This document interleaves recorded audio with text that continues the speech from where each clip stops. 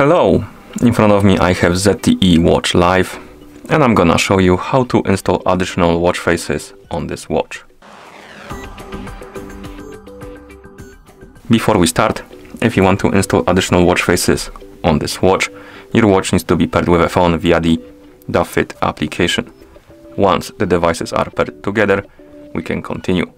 And now we can open the DAFIT application on the phone that is paired with our watch. Once you open the application, you should see the home page.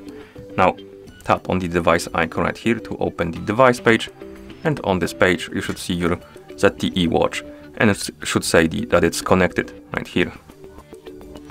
Now find the category called watch faces, scroll through it by swiping left and right here, like this rather. Find the option called face gallery and tap on it.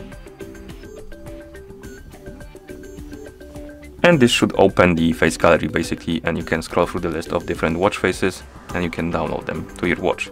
So for example, find the watch face you would like to use on your watch, tap on it to select it, and then tap on the download button to download it to your watch.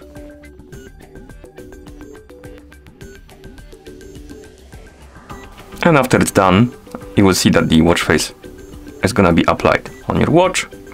And you can again switch between them by tapping like this on the watch face you like. Okay, and now we can close the app, and that's how you download additional watch faces on this watch.